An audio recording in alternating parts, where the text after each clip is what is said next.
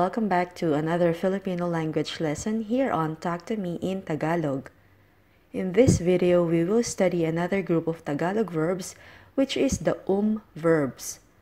Verbs are also doer-focused verbs, just like the mag verbs. If you're new to this channel and you haven't seen our mag verbs lessons, please click on the link below, or you may also want to check out our Tagalog verbs playlist to learn more about them. Here are the two simple rules on how to form the infinitive and past aspect or the past tense of verbs. If the verb root starts with a vowel, simply put before the verb root. Again, if it starts with a vowel, just remember plus verb root. You will learn more about it in our examples later. Our second rule is, if the verb root starts with a consonant, just insert after the first letter of the verb root. Don't be confused, it's very simple. Again, if it starts with a consonant, the rule is first letter of the verb root plus plus verb root. These two rules apply to both the infinitive form and past aspect of the verbs. Let's now apply the rules in our examples. We have here 5 verb roots which start with vowels. Remember our rule, plus verb root. Our first verb root is inom, which means drink. Inom starts with an I, so to form the infinitive, just add before inom.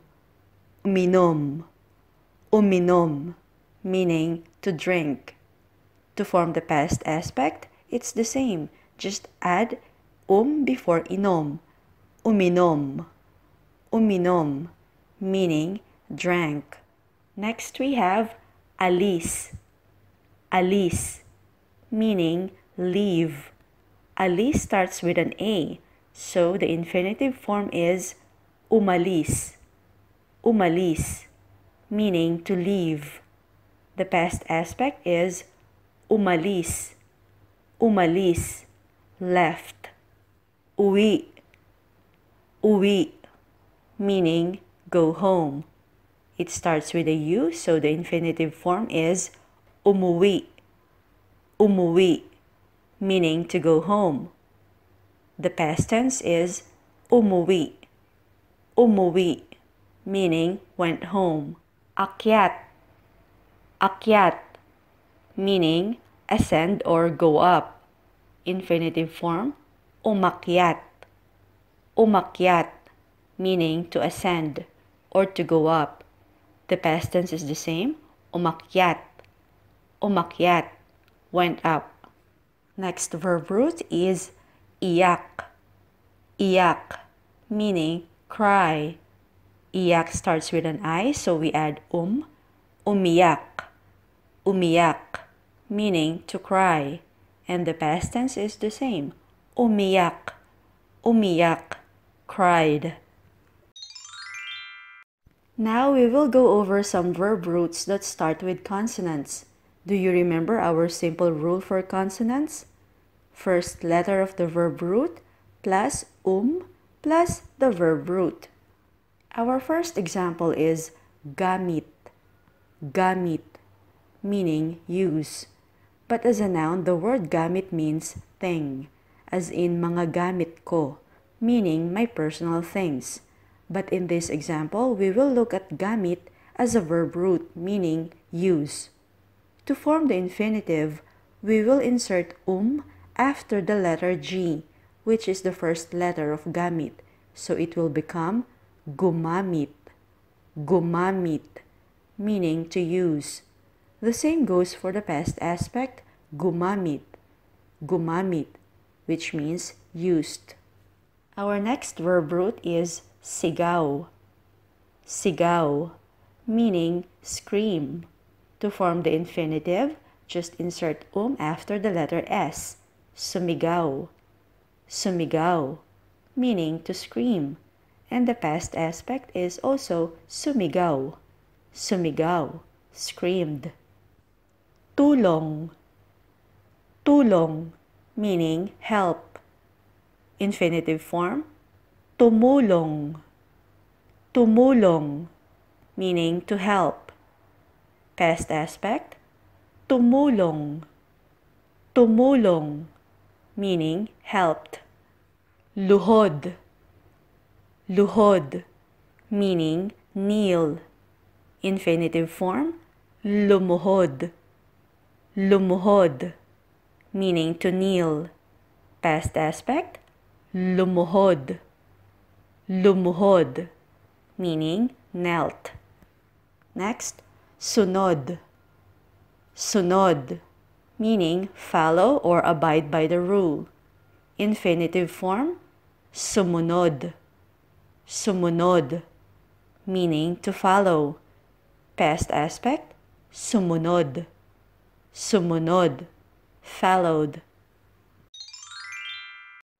Here are some common sentence patterns that you may use with verbs. Verb, noun marker, doer or subject of the sentence, preposition or object marker, then the object of the preposition, and the time word or the rest of the sentence. For example, uminom si Kashif ng buko juice kahapon. Uminom si Kashif ng buko juice kahapon. Since the time word is kahapon, which means yesterday, you should know right away that this sentence is in the past tense. So our verb at the beginning is also in the past aspect. Uminom. Uminom. Si is the proper noun marker for the doer or subject who is Kashif, while nang is the object marker of buko juice. So uminom si Kashif ng buko juice kahapon means Kashif drank buko juice yesterday. Our next example is, umiyak ang anak ni Marge kanina. Umiyak ang anak ni Marge kanina. Kanina means earlier, so again, this sentence happened in the past, so our verb is in the past aspect. Umiyak. Umiyak, meaning cried.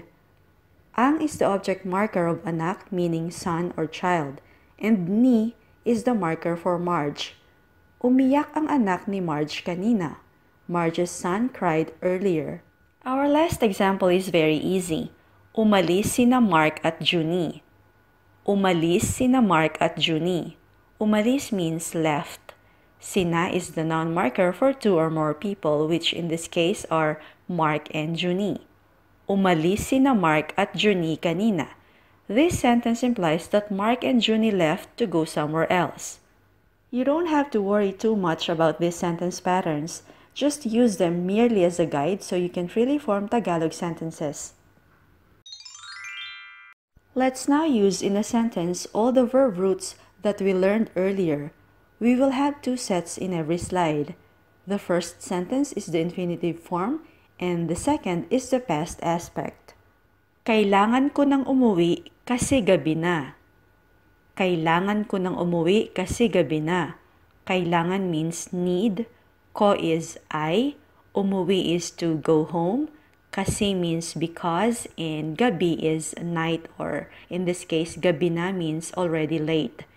Kailangan ko nang umuwi kasi gabi na. I need to go home now because it's already late. Umuwi na si Mary Flor kaninang hapon. Umuwi na si Mary Flor kaninang hapon. Umuwi means went home, na is already, kanina is earlier, and hapon is afternoon. Umuwi na si Mary Flor kaninang hapon. Mary Flor already went home this afternoon. Infinitive form, dapat kang umakyat sa bubong para makita mo ang mga paputok. Dapat kang umakyat sa bubong para makita mo ang mga paputok. Dapat means need to or have to. Ka is you. Umakyat is to climb up. Bubong means roof or rooftop. Para is to be able to. Makita is to see. Mo means you, and mga paputok means fireworks or fireworks display. Dapat kang umakyat sa bubong para makita mo ang mga paputok. You need to climb up the roof to see the fireworks display. Past aspect, umakyat sa puno si Jasvier para kunin ang saranggola. Umakyat sa puno si Jasvier para kunin ang saranggola. Umakyat means climbed up. Puno is a tree. Para means to. Kunin is to get. Ang is the. And saranggola means kite. Umakyat sa puno si Jasvir para kunin ang saranggola. Jasvir climbed up the tree to get the kite. Infinitive form, huwag kang sumigaw, natutulog si Hadi, baka magising siya. Huwag kang sumigaw, natutulog si Hadi, baka magising siya. Huwag means don't, ka is you, sumigaw is to yell or to scream, natutulog means sleeping, baka is may or might, magising is to wake up, and siya means he or him. Huwag kang sumigaw, natutulog si Hadi, baka magising siya. Do not yell, Hadi is sleeping, you might wake him up. Past aspect, sumigaw ako ng malakas pero hindi mo ako narinig. Sumigaw ako ng malakas pero hindi mo ako narinig. Sumigaw means screamed, ako is I, malakas is loudly, pero means but, hindi is not, mo is you, and narinig means heard. Sumigaw ako ng malakas pero hindi mo ako narinig. I screamed out loud but you did not hear me. Infinitive form, oras na para uminom ka ng gamot. Oras na para uminom ka ng gamot. Oras means time, uminom means to drink, but in this sentence it means to take. Ka means you and gamot is medicine. Oras na para uminom ka ng gamot. It's time for you to take medicine. Past aspect, tapos na. Uminom na ako ng gamot kanina. Tapos na. Uminom na ako ng gamot kanina. Tapos na means done. Uminom means took. Na is already. And kanina means earlier. Tapos na. Uminom na ako ng gamot kanina. Done. I already took my medicine earlier. Infinitive form, nagpasya kaming tumulong sa mga nasunugan sa Maynila. Nagpasya kaming tumulong sa mga nasunugan sa Maynila. Nagpasya means decided. Kami is we. Tumulong is to help. Nasunugan is fire victims. Nagpasya kaming tumulong sa mga nasunugan sa Maynila. We decided to help those victims of fire in Manila. Past aspect, tumulong ka ba sa pagluluto noong fiesta? Tumulong ka ba sa pagluluto noong fiesta? Tumulong means helped. Ka is you. Pagluluto means cooking or food preparation. And noong is during. Tumulong ka ba sa pagluluto noong fiesta? Did you help cook during the fiesta? Infinitive form, lumuhod ka para maabot mo ang papel sa ilalim ng mesa. Lumuhod ka para maabot mo ang papel sa ilalim ng mesa. Lumuhod is to kneel down. Maabot is to reach. Mo is you. Papel means paper. Ilalim is under. And mesa means table. Lumuhod ka para maabot mo ang papel sa ilalim ng mesa. Kneel down to reach the paper under the table. Past aspect, lumuhod si Ria para inspeksyonin ang mga gulong. Lumuhod si Ria para inspeksyonin ang mga gulong. Lumuhod means knelt down, inspeksyonin is to inspect, and mga gulong means tires. Lumuhod si Ria para inspeksyonin ang mga gulong. Ria knelt down to inspect the tires. Infinitive form, mahirap bang sumunod sa batas? Mahirap bang sumunod sa batas? Mahirap means difficult. Sumunod is to abide and batas is law. Mahirap bang sumunod sa batas? Is it difficult to abide by the law? Past aspect, hindi sumunod si Tony sa utos ng tatay niya. Hindi sumunod si Tony sa utos ng tatay niya. Hindi means not or did not. Sumunod is followed. Utos means order or instruction. Tatay means father and niya means his. Hindi sumunod si Tony sa utos ng tatay niya. Tony did not follow his father's instruction. Infinitive form, dapat umalis tayo ng bahay ng maaga para hindi tayo mahuli sa trabaho. Dapat umalis tayo ng bahay ng maaga para hindi tayo mahuli sa trabaho. Dapat means should. Umalis is to leave. Tayo means we. Bahay is house. Maaga is early. Hindi is not. Mahuli is to be late. And trabaho means work. Dapat umalis tayo ng bahay ng maaga para hindi tayo mahuli sa trabaho. We have to leave the house early so we won't be late for work. Past aspect, umalis na sa Queensland si Maria. Umalis na sa Queensland si Maria. Umalis means left, na is already. Umalis na sa Queensland si Maria. Maria has already left Queensland. Infinitive form, kailangan mong gumamit ng potholder para hindi ka mapasok. Kailangan mong gumamit ng potholder para hindi ka mapasok. Kailangan means need, mo is you, gumamit is to use, hindi is not, and mapaso is to get burned. Kailangan mong gumamit ng potholder para hindi ka mapasok. You need to use a potholder to avoid getting burned. Past aspect, gumamit ang mangingisda ng lambat para manghuli ng isda. Gumamit ang mangingisda ng lambat para manghuli ng isda. Gumamit means used. Mangingisda is fisherman.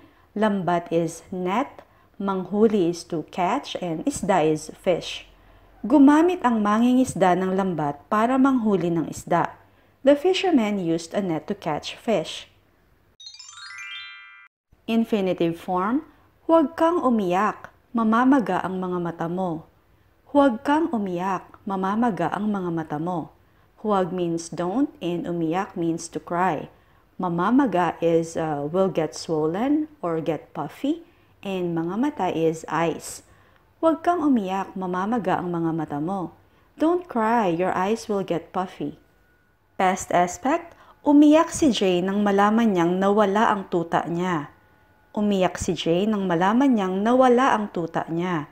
Umiyak means cried, malaman is found out, niya means his, nawala is gone missing, and tuta means puppy.